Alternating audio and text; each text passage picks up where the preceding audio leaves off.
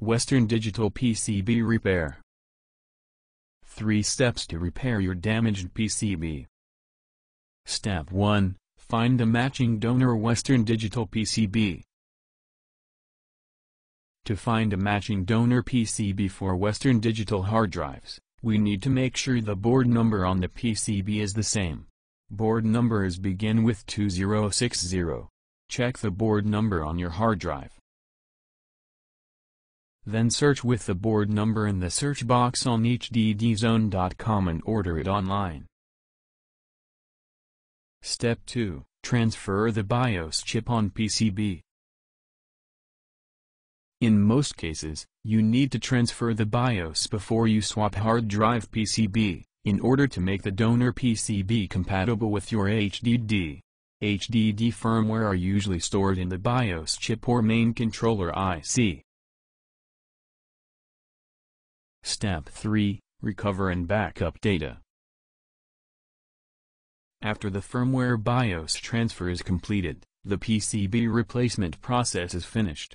Connect your HDD to your PC and restart your computer. You will be able to recover data from your HDD now. Backup, backup, backup. About BIOS chip and main controller IC. BIOS, all of the 8-pins chip, 4 pins on each sides, are the BIOS chip. It is easy to be found, because there are not many 8-pins chips on the PCB.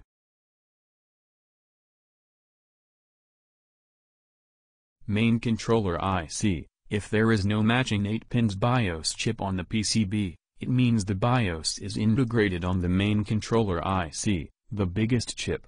It is more complex to exchange the main controller IC than exchange the BIOS.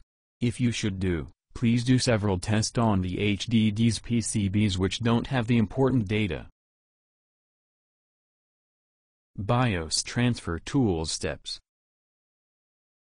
Tools, hot air rework station and tweezers. BIOS transfer steps. Step 1. Remove BIOS chip from original PCB. Step 2. Remove BIOS chip from donor PCB. Step 3. Solder the original BIOS chip to donor PCB. Tips. Most of the TV, phone, electronics repair shop can offer this service for just $5 to $20. Finished. Thank you. Please feel free to contact us if you have any questions. Email, sales@hddzone.com. Website, hddzone.com.